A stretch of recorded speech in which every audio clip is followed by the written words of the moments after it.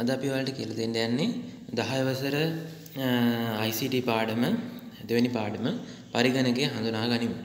එතකොට මේ පාඩමේදී ඉස්සෙල්ලාම අපි කියලා දෙනවා පරිගණකයක් කියන්නේ මොකක්ද කියලා. එතකොට පරිගණකයක් කියන දේ ඔයාලට මේක විස්තර කරලා තියෙනවා.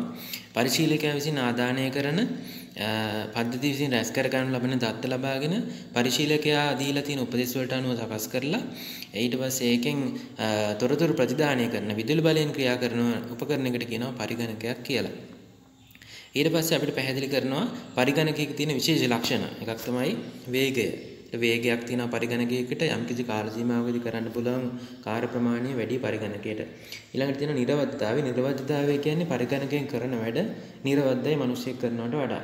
ඊළඟ තියෙනවා කාර්යක්ෂමතාවය. කාර්යක්ෂමතාවය කියන්නේ යම්කිසි කාල සීමාවකදී කරන්න පුළුවන් කාර්ය ප්‍රමාණය වැඩි.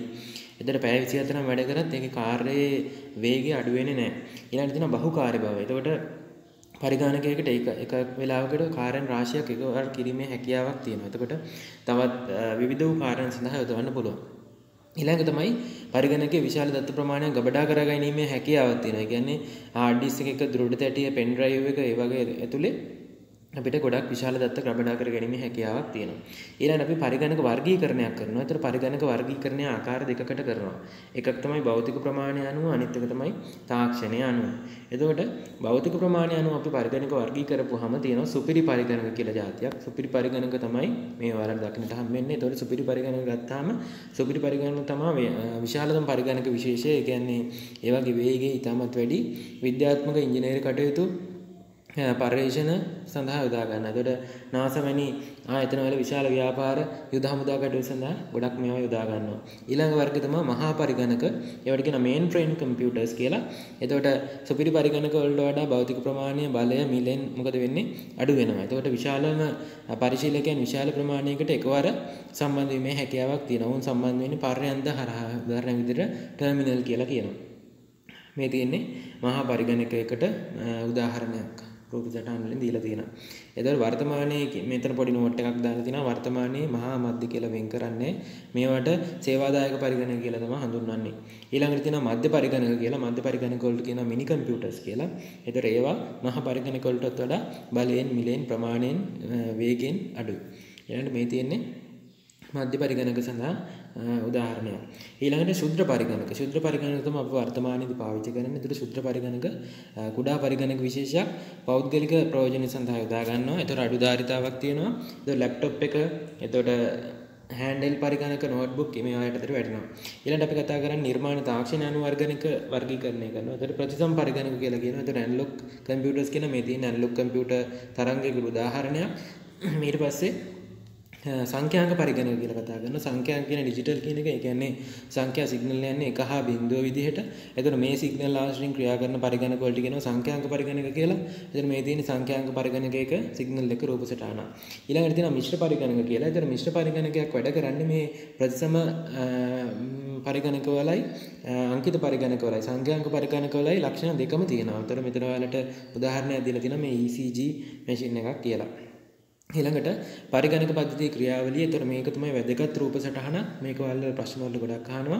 ඒතර මේ නිල් පාට කොටුවෙන් තියෙන්නේ මේකට කියනවා මධ්‍ය සැකසුම් ඒකකය කියලා. ඒතර මධ්‍ය සැකසුම් ඒකකයේ තියෙන කොටස් තුන තමයි පාලන ඒකකයයි, ඊට පස්සේ අංක ගණිතමය හා තාර්කික ඒකකයයි, ඊට පස්සේ රෙජිස්ටරයි කියලා කියන්නේ. ඊළඟට ප්‍රධාන මතකය කියලා එකක් තියෙනවා. ප්‍රධාන මතකය හරහා සම්බන්ධ වෙනවා ද්විතීක මතකයට. ද්විතීක මතකය තමයි දත්ත හත් තොරතුරු ස්ථිරව ගබඩා කරන්නේ. මෙතන ප්‍රධාන මතකය කියලා කියන්නේ RAM එකට, පරිගණකයේ RAM එක. ඊට පස්සේ මෙතන තියෙන ආදාන උපකරණ තොරතුරු ලබා දෙන ඒවා. ඊතර ප්‍රතිදාන උපකරණ තියෙනවා. ඒ වගේම තමයි තොරතුරු පිටතට ලබා දෙන්නේ. ඒතර මේ රූප සටහන ඔයාලට ගොඩාක් වැදගත් වෙනවා. මේක අනිවාර්යයෙන් මතක තබා ගන්න ඕනේ. ඒතර මේකේ මේ රතු පාට කඩිරි වලින් තියෙන ඊතල වලින් දක්වන්නේ දත්තා උපදේශ ගලාගෙන යන ඒවා. ඒතර විධාන පාලන සංඥා මේවා කරන්නේ හඳලා තියෙන්නේ කළු පාට ඊතනෙන්. ඒතර ඔයාලට පේනවා මෙතන මධ්‍ය සැකසුම් මේකකින් තමයි මේ කළු පාට රේඛාව විහිදිලා අනිත් හැම එකටම සම්බන්ධ වෙනවා. ඒකින් කියන්නේ මේ මධ්‍ය සැකසුම් මේකකයේ විසින් පාලන ඒකකයේ විසින් මේ කොටස හැම එකම පාලනය කරනවා කියලා තමයි කියන්නේ. ඊළඟට අපි බලමු පරිගණකයේ ප්‍රධාන භෞතික සංඝටක කතා කරනවා. එතකොට ආදාන උපකරණ ගොඩක් තියෙනවා. ඔයාලට මේක දැක ගන්න පුළුවන්. ඒතර යතුරු පූර්ව ගැන විස්තර කරලා තියෙනවා. ඒතර යතුරු පූර්වක ඔයාලට යතුරු ගාන 104ත් 108ත් ඒ වගේ දීලා තියෙනවා. ඒතර මේ වගේ යතුරු පූර්වයක් දක්වලා ඔයාලට ඒකේ තියෙන කොටස් වෙන වෙනම පැහැදිලි කරලා තියෙනවා. මේ එක එක කී වලට කියන්නේ එක එක නම්. ඒතර ඔයාලා ඒවා මතක තබා ගන්න ඕනේ. ඊළඟට දැක්වීමේ උපකරණ තියෙනවා pointing devices තිරේ දිස්වන අංග දක්වන්න තමයි මේ උපකරණ පාවිච්චි කරන්නේ. මේ උදාහරණයක් විදිහට ඔයාලට දක්වලා තියෙනවා මවුස් එක. ඒතර මේකේ රෝදය වම් බොත්තම දකුණු බොත්තම කියලා නම් කරලා තියෙනවා. ඒතර හැමෝම ජනප්‍රියම උපකරණයක් තමයි හැමෝම දන්න මවුස් එක. එතකොට වර්තමානයේ පරිගණකවල ලැප්ටොප් වල ගොඩාක් තියෙන එකක් තමයි මේ ස්පර්ශක පෑඩේ කියන්නේ. ස්පර්ශක පෑඩේ කියන්නේ මෙන්න මේවා එක. ඊට පස්සේ ටච් ස්ක්‍රීන් එක ගොඩක් පහළව පාවිච්චි වෙනවා. දැන් ස්මාර්ට්ෆෝන් වල නෝට්බුක් වල තමයි මේවා ගොඩක් පාවිච්චි වෙන්නේ. ඊට පස්සේ ජොයිස්ටික් කියන්නේ පරිගණක ක්‍රීඩා කරන්න මෙන්න මේ වගේ ආදාන උපකරණ පාවිච්චි කරනවා. ඊට පස්සේ ආලෝක පෑන. ඒ කියන්නේ අලුත් නිර්මාණ කරන්න පරිගණක තිරේ යම් දෙයක් ඇඳීමට මේ ආලෝක පෑන පාවිච්චි කරනවා. ඒකට අපි කියනවා computer aided design කියලා. CAD කියලා කියනවා. ඊළඟට අපිට රූප සහ වීඩියෝ ආදාන කිරීමේ උපකරණ ගොඩක් තියෙනවා. මේ තියෙන ඩිජිටල් කැමරාවක්. එතකොට ඩිජිටල් කැමරාවකින් ෆොටෝ ගැනීමේ හැකියාවක් තියෙනවා. ඊට පස්සේ වෙබ් කැමරා තියෙනවා. වෙබ් කැමරාවකින් අපිට පරිගණකයකට සම්බන්ධ කරලා ඒකෙන් ඡායාරූප ගැනීමේ හැකියාවක් තියෙනවා. ඒතර මේ ලැප්ටොප් වල දැන් එන අලුත් ලැප්ටොප් වල හැම එකේම වෙබ් කැම එකක් අඩංගු වෙනවා. ඊළඟට පිය වූ පරිපත රූපවාහිනී කැමරා, ක්ලෝස් සර්කිට් ටෙලිවිෂන් නැත්නම් CCTV කියලා හඳුන්වනවා. එතකොට මේ ආරක්ෂණ පද්ධති නිර්මාණය කිරීමට මේක ගොඩක් උපකාරී වෙනවා. මේවා පැය 24ක් වැඩ කරලා රෙකෝඩ් කරනවා වීඩියෝ. ඊළඟට සුපරීක්ෂක ස්කෑනර්. ඒ කියන්නේ දොඩ කොපියක් පරිගණක ඇතුළට මෘදු කොපියක් ලෙස ලබා ගන්න මෙන්න මේ ස්කෑනර් පාවිච්චි කරනවා. මේකට කියනවා ෆ්ලැට් බේස් ස්කෑනර් එකක් කියලා. ඊට පස්සේ බාකෝඩ් රීඩර් එකක් තියෙනවා. ඔයාලා දන්නවා භාණ්ඩවල බාකෝඩ් තියෙනවා. මේ වගේ තොරතුරු කබඩා කරලා තියෙනවා. ඒවා කියවන්න තමයි මේක පාවිච්චි කරන්නේ. ඊට පස්සේ චුම්බක තීන්ත අනුලක්ෂණ කියවණය කියලා එකක් තියෙනවා. ඒකට චෙක් පත්වල චුම්බක තීන්ත වලින් ලියලා තියෙන මේවා කියවන්න තමයි මේක පාවිච්චි කරන්නේ. ඊළඟට තියෙන ප්‍රකාශ අක්ෂර සංජානන උපකරණයක්. ඊතර මේ තියෙන අකුරු තියෙනවා. මේ අකුරු රීඩ් කරන්න තමයි මේ OCR කියන උපකරණය පාවිච්චි කරන්නේ. ඊට පස්සේ ප්‍රකාශ සලකන සංජානන උපකරණය ඔප්ටිකල් මාක් රිකග්නිෂන් device එක. ඒතකොට මේ තියෙන පැන්සලක් පාවිච්චි කරලා අපි MCQ sheet එකක් වගේ එකක් මේ නිර්මාණය කරපුවා මේක මෙන්න මේ වගේ උපකරණයකට දාලා ඒවා එකපාර ලකුණු ප්‍රමාණය හොයාගැනීමේ හැකියාවක් තියෙනවා. ඊළඟ ණයපත් හෝ හරපත් කියවන ATM මැෂින් එකක් ගැන තමයි කතා කරන්නේ. අපි හැමෝම වර්තමානයේ පාවිච්චි කරනවා ATM කාඩ් එක. ඒතර මේවා ඔක්කොම උපකරණ. ඊට පස්සේ මයික්‍රොෆෝන් එකක් තියෙනවා. ඒතකොට සද්දේ පරිගණකයට ඉන්පුට් කරන්න තමයි මේක පාවිච්චි කරන්නේ මයික්‍රොෆෝන් එක. ඊළඟට අපි කතා කරනවා ප්‍රතිදාන උපකරණ ගැන. ප්‍රතිදාන උපකරණ ප්‍රතිදාන ආකාර තුනකට ලබා දෙනවා. මෘදු පිටපතයි, දෘඪ පිටපතයි, ශබ්දයි කියලා. ඒතර මෘදු පිටපත තමයි අපිට දකින්නට හම්බෙන්නේ පරිගණක තිරයකින්. එතකොට පරිගණක තිරයකින් තමයි අපිට මෘදු පිටපත් ලබා ගන්න හම්බෙන්නේ. එතකොට ටීවී එකෙන් අපිට මෘදු පිටපත් හම්බෙනවා. එතකොට මේ තිර වර්ග කීපයක් තියෙන එකක් තමයි කැතෝඩ් කිරණ නලයේ සහිත තිරය. කැතෝඩ් රේ ටියුබ් CRT මොනිටර් කියනවා. මේ වගේ තියෙන එක ආවාසියක් තියෙනවා. වැඩි විදුලි පරිභෝජනයක් තියෙනවා.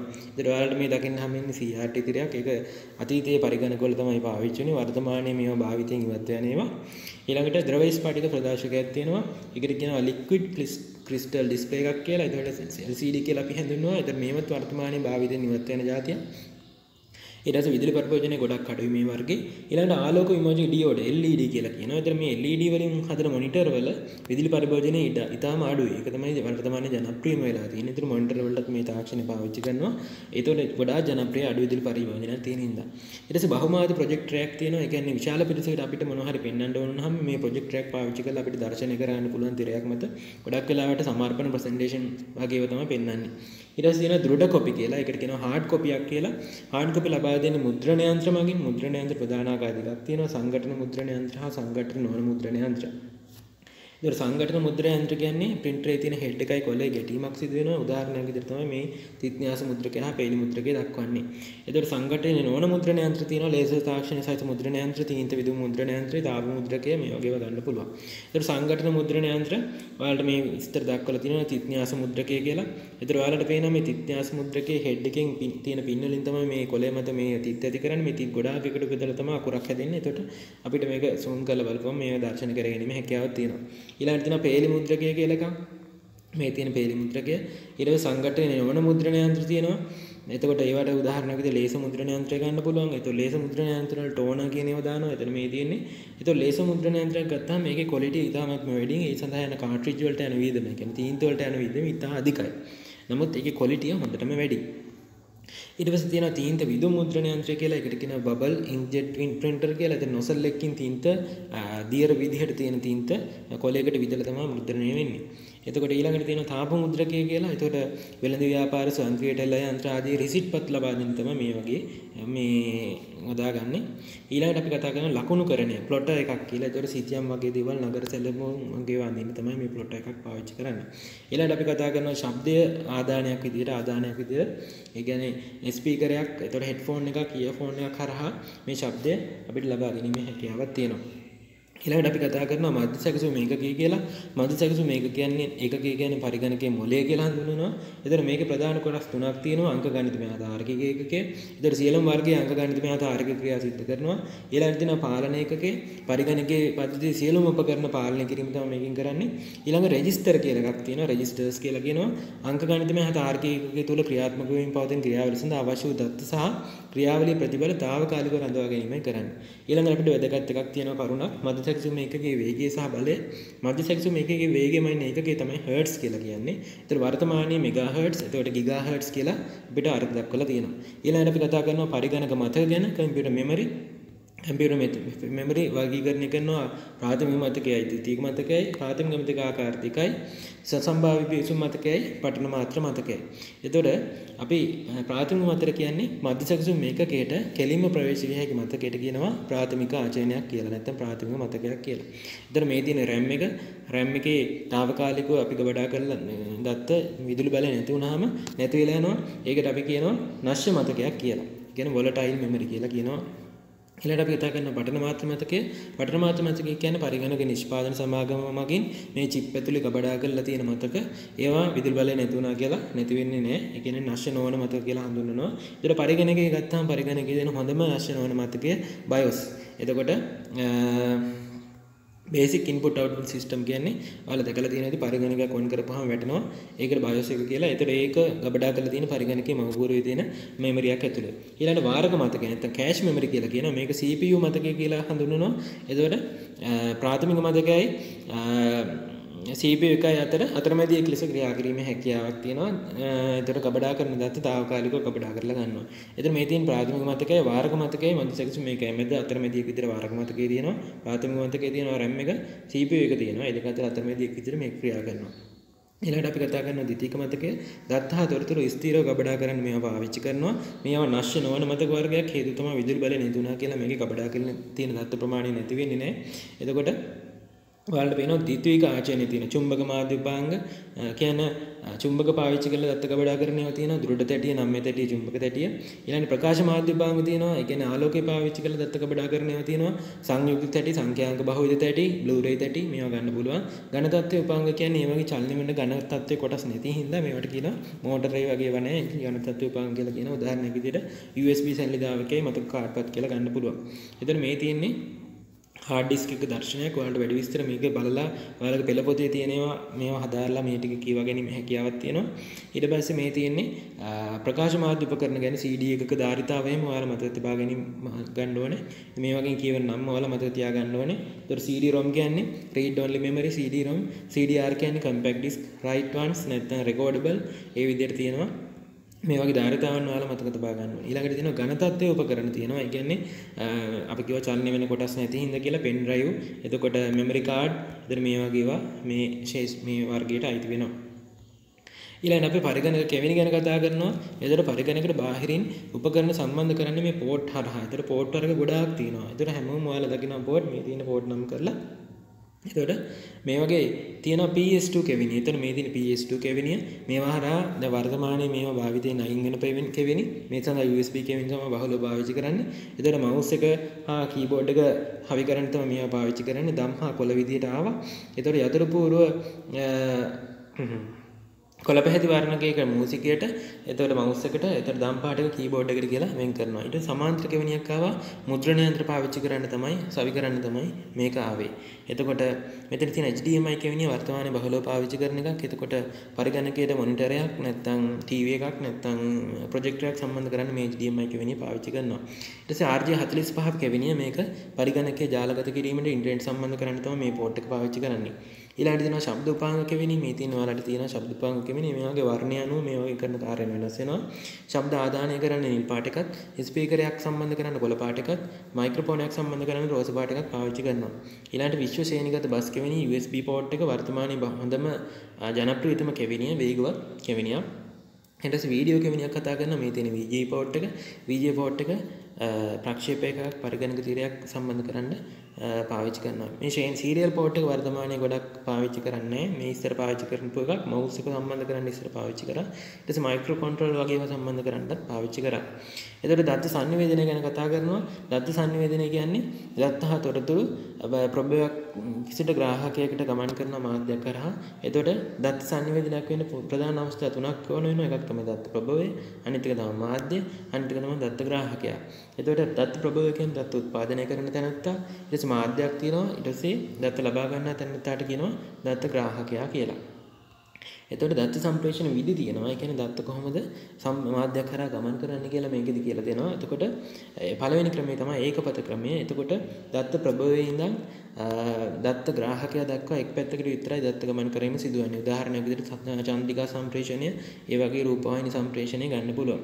ඊළඟ ක්‍රමය තමයි අර්ධ ද්විපද ක්‍රමය. අර්ධ ද්විපද ක්‍රමයේදී වෙන්නේ වරකට එක් දිශාවකට පමණයි දත්ත ගමන් කරන්නේ. එතකොට දත්ත ප්‍රභවය හෝ ග්‍රාහකයා ඉන්නවා. මාධ්‍යයක් කරා දත්ත ග්‍රාහකයාව දත්ත ප්‍රභවිත වරකට එක් දිශාවකට පමණක් ගමන් කරනවා.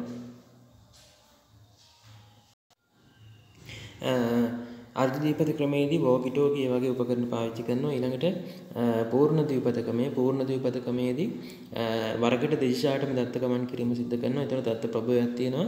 ඊට පස්සේ දත්ත ග්‍රාහකයෙක් ඉන්නවා. එතන මාධ්‍යයක් කරා දත්ත ගමන් කරනවා. ඊට පස්සේ දත්ත සම්ප්‍රේෂණ මාධ්‍ය ගැන කතා කරනවා. දත්ත සම්ප්‍රේෂණ මාධ්‍ය තමයි දත්ත හා තොරතුරු ගමන් කරන්න ඉතාම වැදගත් වෙන්නේ. දත්ත සම්ප්‍රේෂණ මාධ්‍ය ප්‍රධාන ආකාර දෙකයි. නියම මාධ්‍ය, නියම නොවන මාධ්‍ය. එතකොට භෞතික දේවල් පාවිච්චි කරලා දත්ත ගමන් කරන ඒවාට කියනවා නියම මාධ්‍ය කියලා. උදාහරණයක් විදිහට ඇඹරු කම්බියුගල සමක්ෂකයේ බලය ප්‍රකාශ තන්තු ගන්නවා. මේ ඇඹරු කම්බියුගල ප්‍රධාන ආකාර දෙකක් තියෙනවා. නොවැසුණු ඇඹරු කම්බි, වැසුණු ඇඹරු කම්බි. ඊට පස්සේ නියම නොවන මාධ්‍ය තියෙනවා. ගුවන් විදුලි තරංග, ක්ෂුද්‍ර තරංග, අදෝරක්ත කිරණ. එතකොට නියම මාධ්‍ය කියන්නේ කම්බි පාවිච්චි කරලා කරන ඒවා. මේ තියෙන්නේ ඇඹරු කම්බි. එතකොට ඇඹරු කම්බි තියෙනවා මේවා. එතකොට මේ කම්බි හරහා දත්ත ගමන් කරනකොට බාහිර චුම්බක ක්ෂේත්‍ර, විද්‍යුත් ක්ෂේත්‍රයෙන් ඉඳලා මේවා කම්බි තුලින් ගමන් කරන තොරතුරු වලට හානි පමනවා. ඒවා වළක්වන්න මේ වගේ ආවරණය යොදනවා. එතකොට ඒවට කියනවා වැසුණු ඇඹරු කම්බි, ශීල්ඩ් ට්විස්ට් පෙයා කියලා හඳුන්වනවා. ඊළඟට සමක්ෂ කේබලය කියලා එකක් තියෙනවා. මේ තියෙන සමක්ෂ කේබලය. සමක්ෂ කේබලය CCTV එතකොට රූපවාහිනී ඇන්ටනා සඳහා පාවිච්චි කරනවා. ප්‍රකාශ තන්තු ආලෝකය ගමන් කළ දත්ත ගමන් කරන ඒවාට කියනවා ප්‍රකාශ තන්තු කියලා. දැනට තියෙන වේගවත්ම නියම දත්ත සම්ප්‍රේෂණ මාධ්‍ය තමයි ප්‍රකාශ තන්තු. ආලෝකයේ වීදුරු තුලින් පරාවර්තනය මගින් ගමන් කරලා දත්ත සම්ප්‍රේෂණය කරනවා. ඊළඟට නියම නොවන මාධ්‍ය තියෙනවා. ඒ කියන්නේ තරංගය යොදාගෙන දත්ත සම්ප්‍රේෂණය කිරීම සිදු කරනවා. ඒතර ගුවන් විදුලි තරංග තියෙනවා. වර්තමානයේ දක්නට හම්බෙන Bluetooth, Wi-Fi මේ ගුවන් විදුලි තරංග රේඩියෝ වේව්ස් පාවිච්චි කරලා තමයි කරන්නේ. ඊට පස්සේ ශුද්‍ර තරංග තියෙනවා. ශුද්‍ර තරංග කියන්නේ චන්ද්‍රිකා තාක්ෂණයට ගොඩක් පාවිච්චි කරනවා. පොළොවේ ඉඳලා කිලෝමීටර් 36000ක් පමණ ඉහළේ රඳවා ඇති චන්ද්‍රිකාව විසින් පොළොව මත පිහිටුව ඇති චන්ද්‍රිකා කුළුණුවට දත්ත සම්ප්‍රේෂණය සිදු කරලා මේක සිදු කරනවා. ඊළඟට තියෙනවා ඉන්ෆ්‍රාරෙඩ්, අනුරක්ත කිරණ. එතකොට රූපවාහිනී රිමෝට් කන්ට්‍රෝල්, එතකොට සෙල්ලම් කාර් ඒ වගේ දේවල් පාලනය කරන්න මේ ඉන්ෆ්‍රාරෙඩ් කිරණ පාවිච්චි කරනවා. මේක ගොඩක් ප්‍රබල වර්ගයක් නෙමෙයි. ඊළඟට කතා කරනවා පරිගණක ජාල සම්බන්ධ කිරීමේ උපකරණ. එතකොට පරිගණක ජාලයක් ඇති කිරීමට පරිගණක දෙකක් හෝ ඊට වැඩි ප්‍රමාණයක් සම්බන්ධ කරන්න ඕනේ. එතකොට අන්තර්ජාලය තියෙනවා. ඊට පස්සේ ඒක මොඩමයක් හරහා ගිහිල්ලා මාර්ගක රවුටර් එකකට සම්බන්ධ වෙනවා. රවුටර් එකෙන් ස්විචය, නාභිය, එතකොට Wi-Fi ඒවට සම්බන්ධ කරලා නිර්මාණය කරනවා. එතකොට ජාල අතර මොනවත් කාඩ් පතක් අවශ්‍ය වෙනවා අන්තර්ජාලයට සම්බන්ධ වෙන්න. ඒකට RJ45 කියලා කියනවා. ඊළඟට ස්විචය හෝ නාභිය අවශ්‍ය වෙනවා. එතකොට ස්විච් එක කරා දත්ත සම්ප්‍රේෂණය සිදු කරනවා. ඊට පස්සේ ස්විචය හා නාභිය ඇති වෙනස්කම් ප්‍රධාන වෙනස වන්නේ හුවමාරු වේගය. පරිගණක ජාලයේදී පරිගණක අතර තොරතුරු හුවමාරුවේදී නාභිය හුවමාරු කර ලබන තොරතුරු සියලුම පරිගණක වෙත යොමු කරනවා. නමුත් ස්විචයේ තොරතුරු යොමු කරන්නේ අදාළ පරිගණක වෙත විතරයි.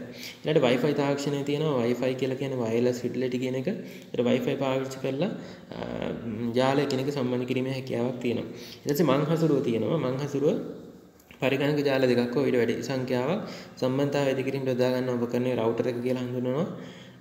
ඊළඟට මොඩමේ තමයි දුරකථන මාර්ගයක් කරහා පරිගණකයකට අන්තර්ජාල පහසුකම් ලබා ගන්න පාවිච්චි කරන්නේ.